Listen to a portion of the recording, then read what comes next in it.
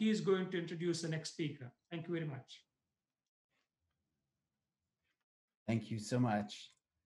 It's my pleasure now to introduce Professor Zenghui Wang, who's at the Institute of Frontier and Fundamental Sciences at the University of Electronic Science and Technology of China. He's also a visiting professor at Case Western, where he previously worked as a research associate and senior research associate and investigator. His research interests and expertise focus on nanoscale devices and systems, particularly nanoscale resonators and high frequency resonance sensors and transducers, as we're going to hear today. He's an associate editor for Micro and Nano Letters, and it's my pleasure to turn over the floor to Professor Wang. All right. Thanks, Paul. Appreciate that. Okay. So actually, I have changed the title of my talk to the sound of music. And if you watch closely, there is a very little print here saying at the nanoscale. So I want to explain what's going on here and how does the sound of music sounds like at nanoscale and what kind of musical instrument we can use to play those sounds. How do we listen to those sounds and what we can do with them to do some interesting things. And again, Max Wang with your ESTC. So let's see. The first slide I want to show is a mixture of people from different countries, including someone we are familiar with, like Feynman and Einstein, and someone who are physicists in China. And one thing we have in common is they are all very good musicians. So there has always been this question I want to ask myself, are those people really physicists? Are they really musicians? So based on what I'm working on, I want to tell 3.5 stories today to share with you my perspective of how to make musical instruments at a nanoscale and how to play music out of them. I'm going to show some example that's in the one-dimensional case, and there are some examples that's going to be in the 2D case. All right. So the first example I'm going to share with you is about the story of phase transition on an individual nanotube. So why would that have to do with music? And what kind of instrument we will be talking about? I will gradually get to that point as we walk along. So basically, for phase transitions, people are pretty familiar with that. Usually, when we talk about water vapor condense into water and water freeze into ice, we are talking about phase transition. So if we look at something we learned in kindergarten physics, for a typical 3D system at high temperature, low pressure, it's usually gas phase, and in low temperature, high pressure, it's usually solid phase, and we have liquid in between. We have supercritical fluid somewhere in the phase diagram and all the phase boundaries. So that's pretty straightforward, and we have all learned that. Now, the question is for some physicists to ask themselves back in the 1980s, 1990s is what happens when the system goes from 3-dimensional to 2-dimensional. So a bunch of really good physicists, including my advisors, they came up with a system that they have a really, really atomically flat surface, typically like HOPG surface. That's something like really flat graphite. And they absorb a bunch of gas atoms on that surface. So those atoms are trapped on this 2-dimensional surface. They can only move around in this 2-dimensional world and basically form a 2D system. And they did a lot of study about the behavior of these atoms moving on this 2-dimensional surface, and they found a lot of rich behavior. Basically, in the 2D world, we also have phase and phase changes, transitions, all those things. And then the natural question becomes, what happens if we further reduce the dimensionality? Now, given that they've been pretty successful back in the 80s and the 90s in doing these experiments, and at that time, a new nanomaterial just became available, which was the carbon nanotube. So they have been thinking, if we were able to absorb a single layer of atom around the surface of the nanotube and study their behavior, we should be able to learn more about what's going on as the dimensionality further decreases if we can see phase transitions. Because carbon nanotube is something that's really thin and really long, and that would be a good step towards a one-dimensional system. So as the research moves along, people realize they are actually, it's not as straightforward as people have originally thought. There have been a few key challenges. Basically, other conventional techniques for absorption study cannot be applied on individual nanotubes because nanotube is just so small. The amount of atoms absorbed on the surface of the nanotube is so few, and basically there's no detection technique that allows sensitive enough measurement to be done to resolve all the phase transitions people want to see. So the key question is, how can we measure this absorption an individual nanotube? So basically, we have been inspired by a musical instrument. And as you can see, we are looking at a guitar string. So basically what we are thinking is, if we look at a guitar string, a guitar string can vibrate at a given frequency, or it have a particular tone. There is something we can do to change its tone. For example, one way we can do is we can change the tension in it. That's how we tune the guitar. But there is another way, which is to change the mass of the string. If we put something, for example, a piece of gum on the guitar string, we will immediately change its tone, which is its resonance frequency. That means a guitar string would be a very sensitive sensor for detecting any mass change or additional masses. So basically what we do is we take an individual carbon nanotube. This is from some earlier Cornell work, and they turn that into a guitar string. And by monitoring its vibration amplitude as a function of driving frequency, they are able to see where the resonance frequency or what's the tone of this nanoscale guitar string is. And then there has been some earlier work by people from Caltech and Berkeley and some European group showing that if we absorb individual atoms onto this nanoscale guitar string, we will be able to see and watch its frequency going down gradually as atoms gradually add onto the guitar string. So that suggests something could be done in order to something could be done on this nano guitar in order to study these phase transitions. So this is this device I have been using.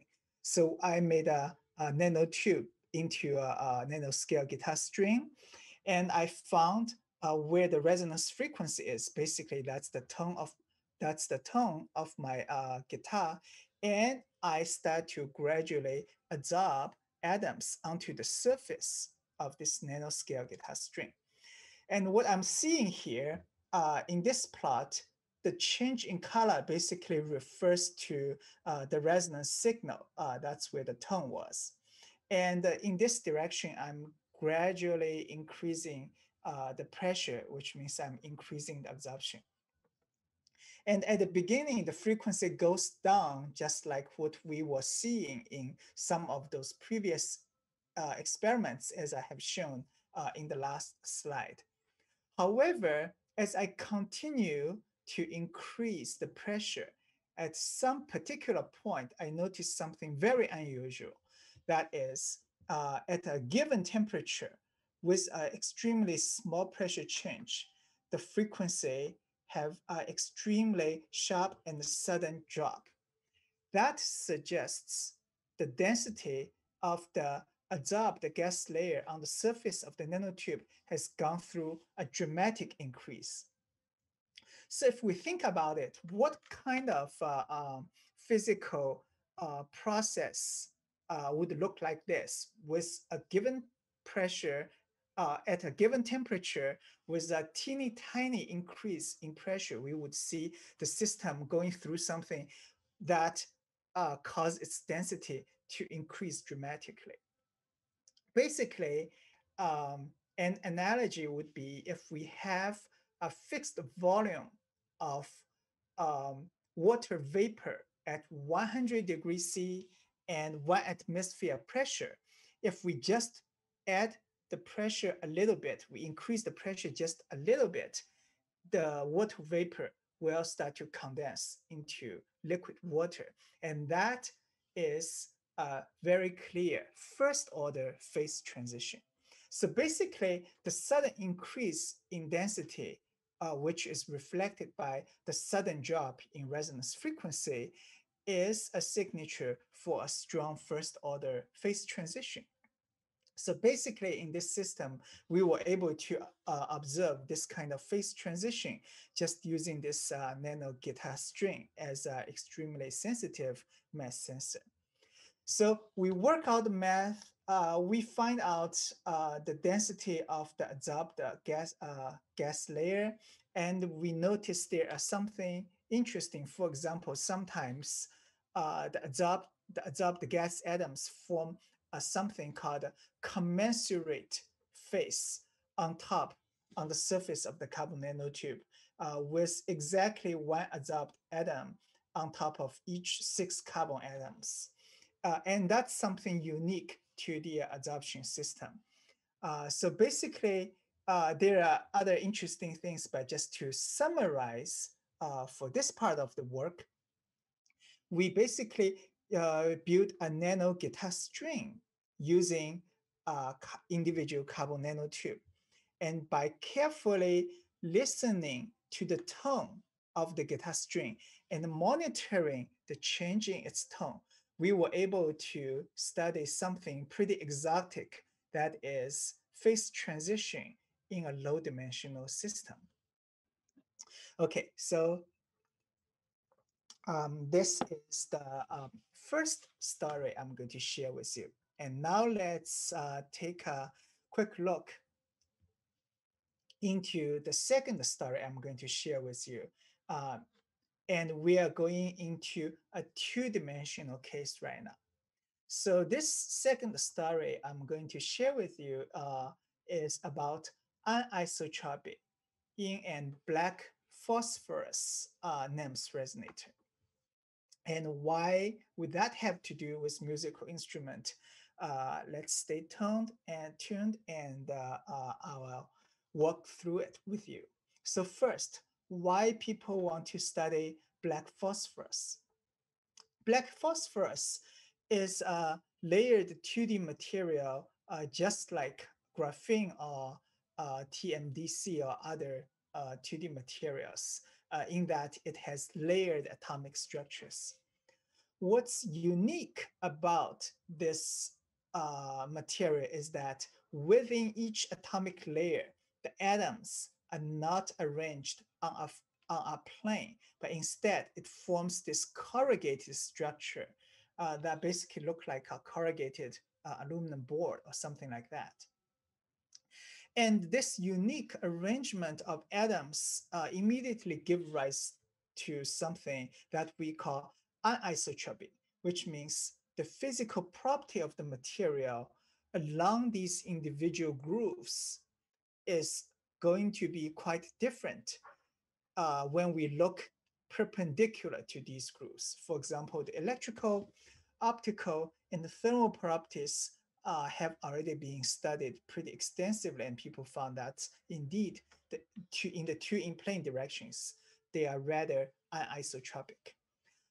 Then people are also exploring mechanical properties.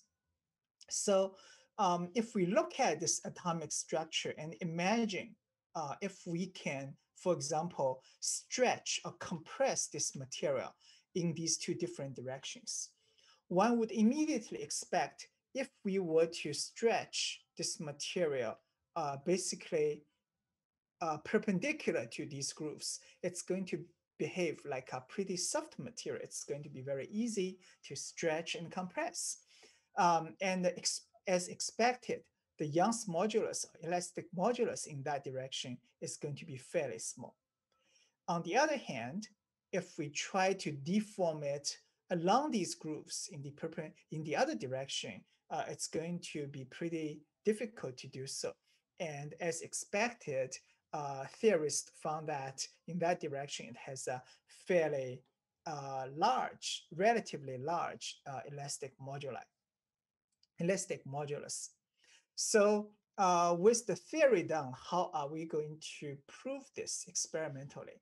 So conventionally, when people are trying to measure elastic modulus of 2D material, they use something called nano indentation. So basically, that's like making a suspended membrane out of a piece of 2D material, and then they push down with a sharp tip, for example, either an AFM tip or a nano indenter, something like that, and they monitor the elastic response as a function of deformation and use that to extract the elastic moduli. However, this conventional method would not work for anisotropic material like black phosphorus. Why? Because if we indent it, we are deforming the crystal in all the directions. And the response, the mechanical response we are going to be measured will be coming from all the crystal directions. It has contribution from all these different crystalline axes. So it would be very difficult to decouple contribution from these different directions. Now, people have been proposing ways that, say, having a piece of black phosphorus only bending or stretching in one of the crystalline direction so that people can use some equations from solid mechanics. However, that would require 2D material to bend like a piece of wood with deformation only taking place in one direction but not the other. And for those people working on 2D materials, we all know that's pretty challenging to do as well. So the key challenge here is how can we experimentally resolve the mechanical anisotropy in such a anisotropic 2D material. So we move on to a different instrument. And here, as you can see, we're thinking about a drum. If we have a piece of 2D material and we seal, for example, a circular cavity, we effectively make a drum head resonator out of it. And it should just behave like a drum. If we think about a drum, that's a pretty interesting instrument because for the same drum, we can get different pitch out of it by hitting different parts on the drum. For example, if we hit the drum in the center, we might be able to excite this resonance mode with the center part going up and down, which has a lower pitch. If we hit somewhere else, if we're really experienced and hit it correctly, we will be able to excite some other vibrational mode like this one, with one side going up and the other side going down, and then alternatively vice versa, so on and so on. And that vibration will have a higher frequency, which means a higher pitch. And we've been thinking, if we were able to make a nanomechanical drum out of this 2D material, can we resolve the intrinsic anisotropy by monitoring, by exciting and monitoring all these different vibrational modes by listening to all these different pitches? Basically, can we hear the sound so that we can hear the material's intrinsic property? So we went ahead and did some careful analysis using numerical study. So this is what we found. What we found basically this summarizes what happens when we make a circular drum head out of 2D materials. This curve in the middle, the black curve represent a circular drum head resonator made of anisotropic 2D material, while the other curves represent isotropic ones. The vertical axis is the resonance frequency, and the horizontal axis is the number of mode. Um, and the color code in these things represents its mode shape. So red color stands for higher vibration amplitude, and the blue color stands for minimal vibration amplitude. For example, if we see something with a red dot in the middle and a blue circle on the edge, it stands for this vibrational mode with the center part going up and down. And if we see two red areas, hot areas, it stands for this mode with one side going up and the other side going down, or we would say it has two antinodes. So by comparing what we are seeing in isotropic material versus anisotropic material, we realize by monitoring the higher resonant modes, we should be able to resolve this isotropy. So this is how it works.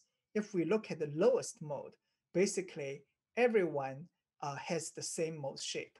The middle part goes up and down. It's just the frequency that's different based on the different Young's moduli. Then we look at the higher modes. The second and third modes typically have one side going up and the other side going down, and they take turns. So basically it have two antinodes. And these two modes are typically 90 degrees from each other in terms of geometry. However, the key difference is in an isotropic material, when you look at these two modes, they have exact same frequency, which is understandable because when you rotate a circular drum head made out of an isotropic material 90 degrees from itself, it's still the same thing. So that these two modes should have the same frequency, nothing has changed. And as we call it, these two modes are degenerate. Now, if we look at isotropic drum head, if we turn this mode 90 degrees from itself, we get the other mode. However, this time it's vibrating along a different axis and its frequency is much higher. This is understandable because the previous mode is vibrating along the soft axis, and that gives less restoring force and therefore lower frequency. If we turn it 90 degrees, it would be vibrating along the stiffer crystal axis, and therefore larger restoring force, and that's higher frequency. And so on and so forth. If we look at higher modes, it's even more obvious. For example, this donut shape, which is highly symmetric, would never show up in an isotropic drumhead resonator. But instead, it will show something with these three antinodes aligned. So with this analysis done and results in mind, we went ahead and did the experiment. So this is how our experiment looked like. We have a circular drumhead resonator made out of black phosphorus crystal. And we went ahead and measure its resonance. Basically, we beat this drum and we listen to its tone. And we hear 6 different tones out of this drum.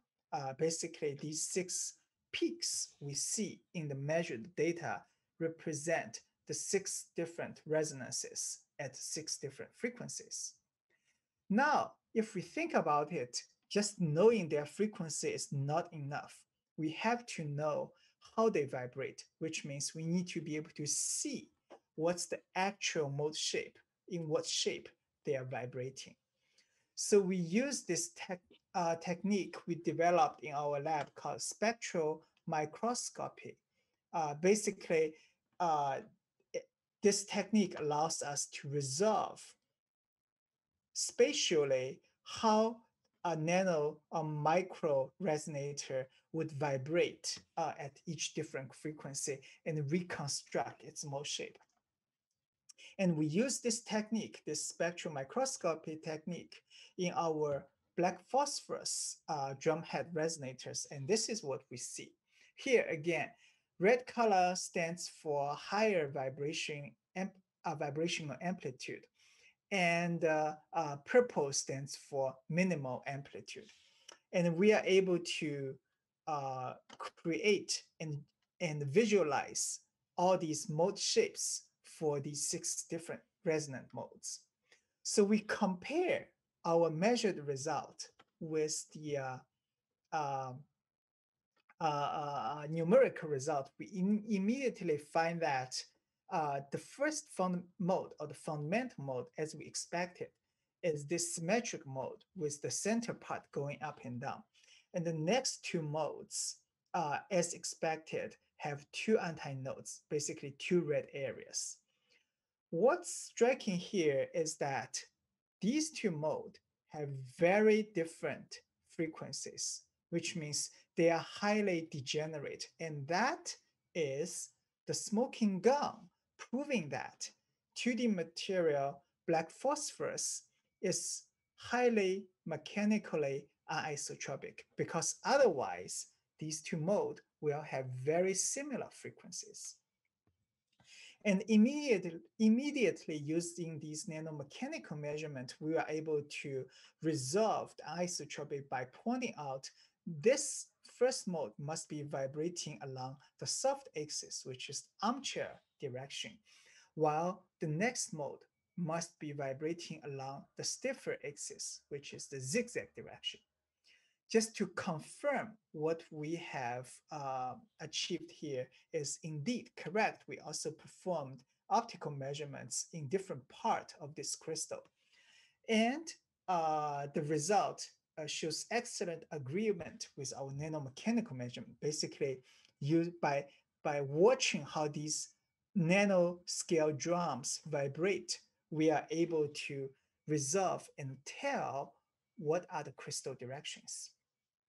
Further, we can not only resolve the anisotropy, but also quantitatively extract the elastic moduli. And this is how we do that. So these are the 6 resonance modes we have measured out of this nanoscale drum resonator. And these are the measured frequencies.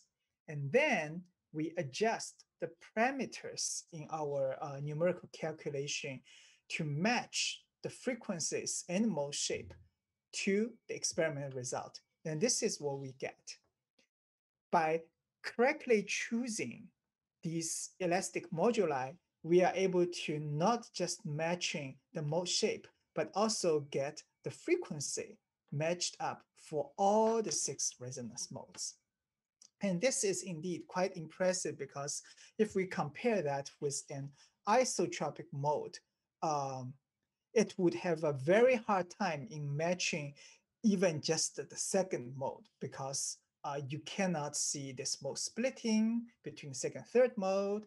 And up there, you got these 2 pizza-like mode, but you can only see one here, and there's this donut mode you can never find experimentally in isotropic material. So basically, by comparing them, it again very strongly proves that the black phosphorus crystal is indeed highly crystal, and these are the elastic moduli in this 2D material.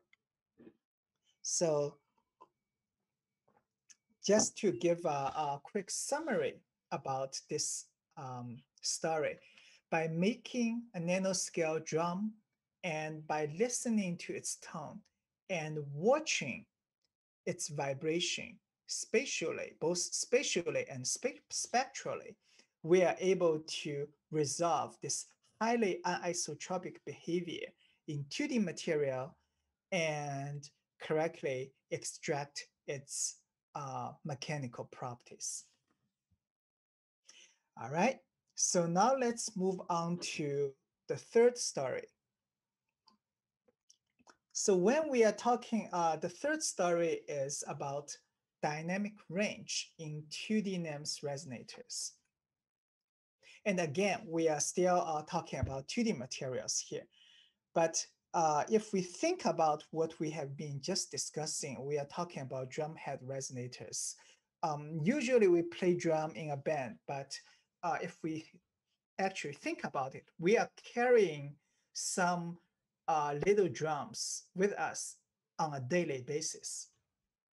And I think many in the audience might immediately realize what I'm talking about. And I think most of you probably get it correct. I'm talking about the eardrums that most animals, most mammals have them. So an eardrum basically is a drum head resonator, or we can say a drum head transducer. Basically, it transduces one form of signal, which is income sound, to its own vibration and converts that to the neuron signal so that we can hear the sound. And when we say certain animals have better hearing than we do, we are talking actually about a number of things. One thing could be it can respond to a larger frequency range. But on the other hand, we might be suggesting that the animals can hearing something, some sound that's so small that for humans, it was too light to hear. But for animals, they can hear those really, really quiet sounds. And that is indeed a very important metric for a transducer, which we call dynamic range. So dynamic range refers to things refer to this specific property of a transducer. It refers to the maximum signal it can measure and the minimum signal the smallest signal it can measure, and the range between them. And it's very important. So what determines the dynamic range of a transducer? For example, in a resonant transducer, one thing that limits the dynamic range is nonlinearity. Ideally, a resonator would be a linear system so that the response is always linear with the input. If we double the input, we double the output, double the amplitude. However, in reality, it's typically nonlinear, which means as we continue to increase the input, the output would not be able to follow the input forever. At some point, it's going to slow down and not able to increase proportionally. So nonlinearity sets the upper limit of the so-called linear dynamic range. So what's limiting the lower end of linear dynamic range? And that's typically fundamentally limited by the thermal noise. Basically, a transducer cannot measure any input that's smaller than its intrinsic thermal noise. So both these things gives the fundamental linear dynamic range of a transducer. And for NEMS resonators, for these smaller structures, people have been trying to make them smaller and smaller. However, back in, I think, the 2000s, researchers in Caltech have done a very careful study on the scaling of one-dimensional NEMS resonators. What they found was that as the resonator continued to scale down, its linear dynamic range is going to decrease as the device scales. And at some point, it's going to completely disappear so that the device is entirely linear. Therefore, as people scales down the device, on one hand, it probably becomes more sensitive because the device itself is smaller and it's more responsive to external stimuli. But on the other hand, we are losing on the dynamic range. So there's always this trade-off. How can we obtain something that's really small, so it's sensitive, but also having a large enough dynamic range? And that has become a quite important challenge for nanoscale resonance sensors. So we went ahead and did analysis and found that for 2D NEMS resonators, if we make it into a drum head instead of a guitar string, we should be able to get rather large or broad dynamic range, even at nanoscale. So we went ahead and did the experiment.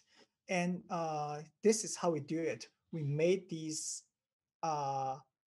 drum head resonators out of this 2D semiconductor called MOS2, molybdenum disulfide. And we measure its resonant motion from both completely undriven noise signal to the intensively driven nonlinear response. And this is what we see. When the input is really small, the system just exhibit its own noise behavior. And here we are able to measure the Brownian resonance out of its noise spectrum. And that's basically the smallest signal we can measure on these devices.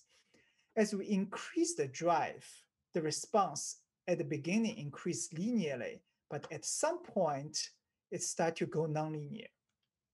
And from this thermomechanical motion all the way to the onset of nonlinearity, basically going from here all the way to where the output cannot follow the input signal, we found that indeed in these 2D drum head resonators, we can get a very large 70 dB of that linear dynamic range. And if we further consider the elastic property of 2D material, they have a very high strain limit. We got another 40 dB-ish nonlinear dynamic range out of these devices, and that's pretty broad. Further, by applying a voltage on these 2D drumhead resonators, we are able to continuously tune its resonance frequency. So basically, that's like we have an electrical drum and it has a knob on the side of it. And by turning that knob, we can adjust the tone of the drum continuously. So let me quickly show a video here that summarizes this part of story. So we are looking at a monolayer MOS2 crystal, and we make a little drum out of it. We can use a voltage to control how fast it vibrates, basically control the tone of this nanoscale drum. And if we look at the vibrational amplitude, at the beginning, it's vibrating at the noise level. And then it goes up linearly with input power until the output cannot follow the input so that it becomes nonlinear. And in between, we have the dynamic range. So just to summarize this work,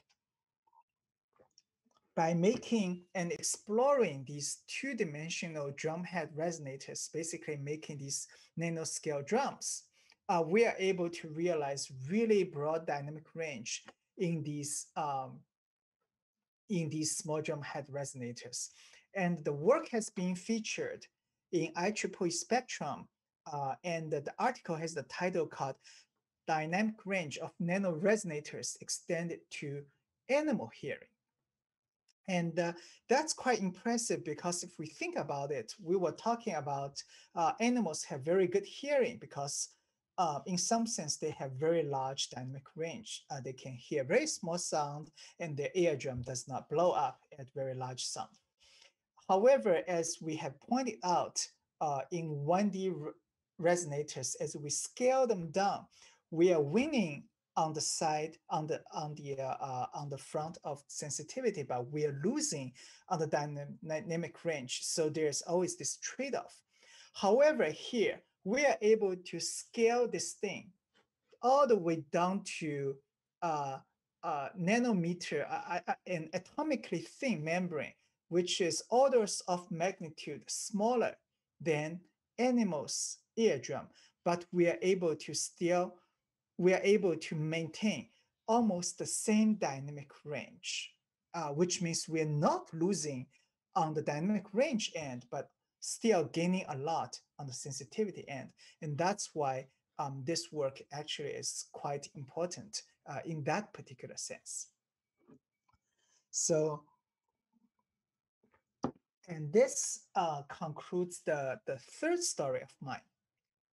And with that said, I'm going to share the fourth story, but that's going to be half story. I'm not going to dive too much into it because on one hand, it's because that thing is not a complete instrument. Let's see if the slides moves over.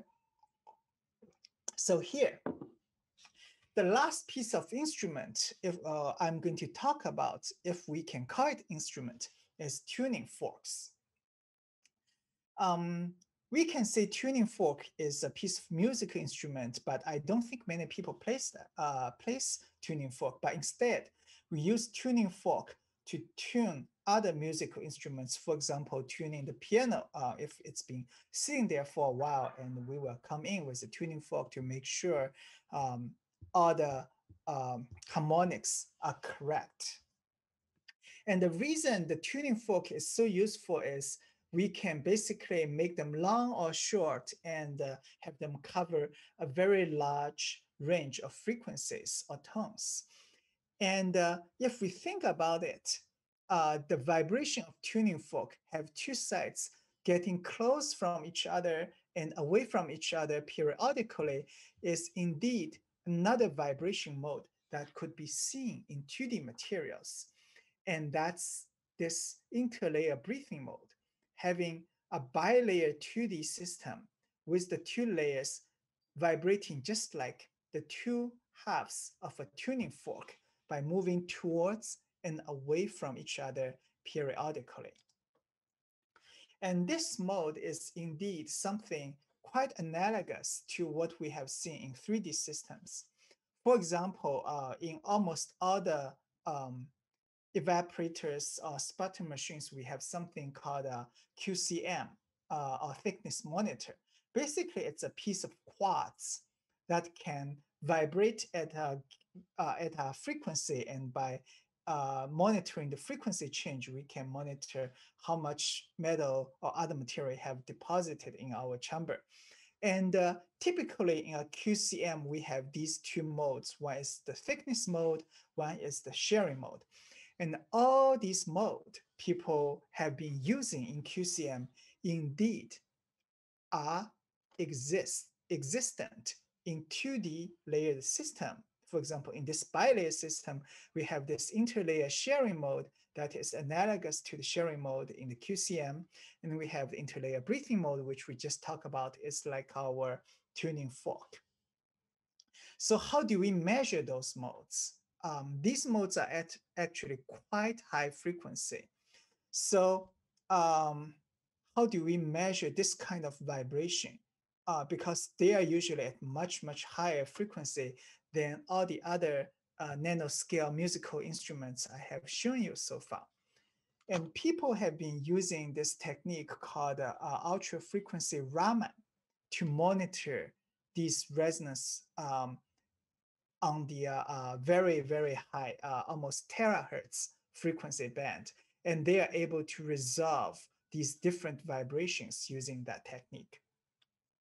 Further, in addition to just vibrating them, people sometimes would also want to study the physical properties of the 2D system as the two layer gets closer away from each other, because that's something, this interlayer spacing is related to a very important physical quantity called interlayer coupling. And how do we do that?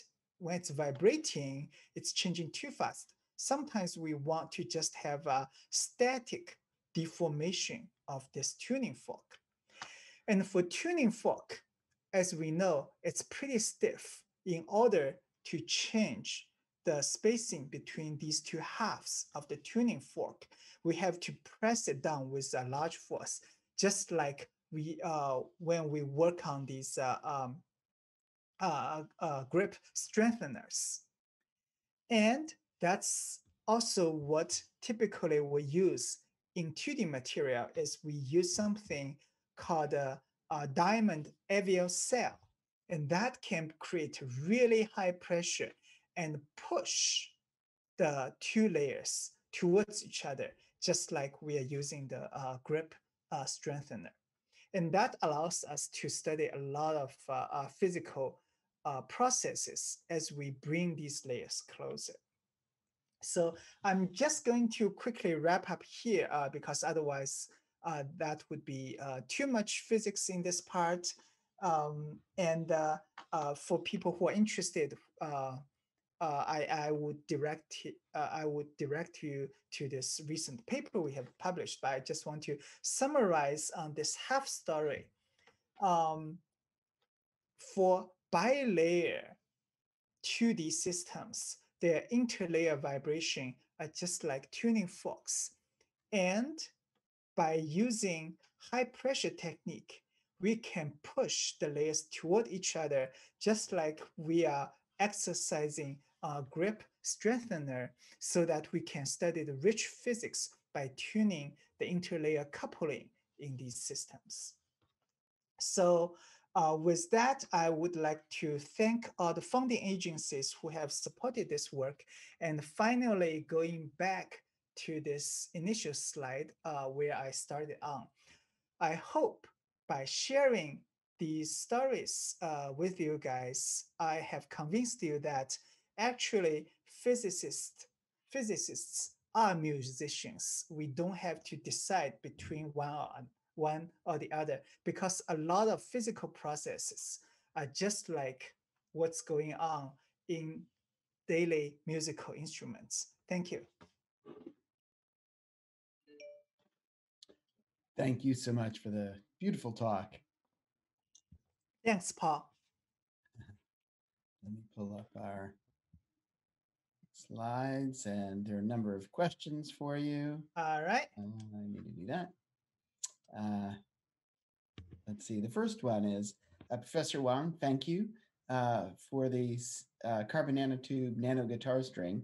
Both the fabrication and measurement are difficult, but can reach high resolution for mass detection.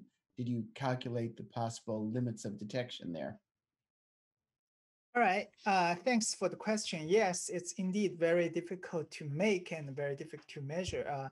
Took me probably 2 or 3 years to make my first working example and get my first signal. So the resolution is pretty high, as I have shown in some of the previous slides. I'm not going to basically go all the way back to the earlier slides. Basically, in those Caltech and Berkeley and the European work at that time, back in 2008, people have shown that using these nanoscale guitar string, we can resolve mass change down to a single atom. There are people, their work showing single gold atom, single argon atom, and the European group have been continuing pushing on this front. And years later, they have shown that it can resolve all the way down to a single proton mass. So that was actually the most sensitive mass detector humankind have ever made. They have shown on their nanotube resonator, the nanoscale guitar string, it's responsive to the mass change on the scale of an individual proton. And I think that was really, really impressive. Fascinating. Next question is, you had some very engaged listeners here. I studied your NC paper. It's inspiring work, especially the simulation results matching the experimental results so well. Can you tell us how you do the simulations and how long they take? All right. Excuse me, just want to make sure, are we talking about the black phosphorus work, the nanoletter paper? I think so. It wasn't, the question came in without further explanation. I think that would be okay, a actually good it's one. printed. Let me That would be see. a good one to The discuss. Yes. Nature Com paper. Okay. Well, I I think think I'm you just, can choose that's whichever all right. one you want. You can choose Let me whichever one you just want to try. discuss. Let me just try to show I think because I didn't actually talk about my Nature Communications paper, I was more talking about my nanoletters paper where I Okay. was bragging how well the uh, the simulation matches the experiment. Basically, what I was doing back then, it was actually done by most of the simulation work was done by my equal contribution first author, Dr. Hao Jia, who is a faculty at CIMMYT right now. Basically, what we are doing is we run the simulation by parametrically varying the input parameter, which is the Young's moduli in this anisotropic 2D material. And we look at watched output by seeing what are the frequencies of all these different resonant modes. And we came up with a parameter that describes the error between simulation and the experimental result. And we explore the parameter space to minimize that. So basically, the error, if we think about it, the error when I plot it as a function of these two input parameters, it's going to look like a funnel. And there is a minimum point showing that I have obtained best agreement between my simulation and experiment. And at that minimum point, we were able to achieve less than 2% error. Actually, most of them are less than 1% in all the resonant mode in terms of the discrepancies in resonance frequency between our calculation and our experiment. And basically, that's how we are so confident that the Young's moduli we measure this way is going to be a very decent result. I Very hope good. actually it took quite a while because running those simulations are not that easy. Yes. And we have time for just one more question. Okay. To design supersensitive NEMS resonators, size effects originate not just from the structure, but also from the materials properties. And can you comment on this aspect of the, what the effects are here? All right.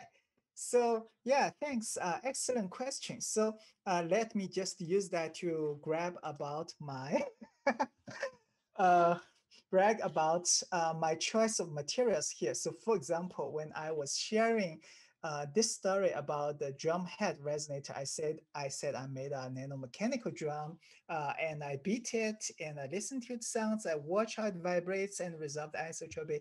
I was talking about black phosphorus. However, as I move on to the next story, I have changed the material to MOS2, which is a totally different 2D material. And I didn't explain why I did that. I didn't explain the logic behind my choice. And indeed, the concern is very related to this question. So if we think about it, I was saying I was trying to measure dynamic range. And measuring dynamic range requires me to not only being able to measure the intensively driven nonlinear motion, I must be able to measure the very small, the minuscule thermomechanical motion. Basically, it's like not driving device at all. You're not beating the drum, you're not touching it, but it's just vibrating on its own because of the intrinsic thermal motion. And that requires extremely sensitive detect scheme. And we are talking about just 1, 2, 3, or 4 layers of MOS2 here. Why do I choose MOS2 for this extremely sensitive measurement? Because MOS2, among all the 2D materials we had at that time, it has the largest index of refraction, which means using optical transduction scheme, it's going to be most sensitive to the device motion in MOS2 because its index of refraction is the largest. It's further away. It's furthest away from 1. That means it will reflect most amount of light. Therefore, I'm going to get the best signal transduction, which allows me to measure this extremely small thermomechanical motion. So yes, material choice is extremely important, and that sometimes means um, the success of the measurement. Thanks. Very good. Thank you so much. I'm Thanks, afraid we Paul. don't have time for more questions, but if we were together now, we would walk All across right. the stage and hand Thank you, you Paul. a certificate. And I hope sometime very soon we'll get to see each other in the real world to do so. But in the meantime, thank you so much for the beautiful talk Okie dokie. Thank you. and elaboration during the questions. And All right. now it's my pleasure to turn the stage over to Professor Alice Zhang to introduce our final speaker.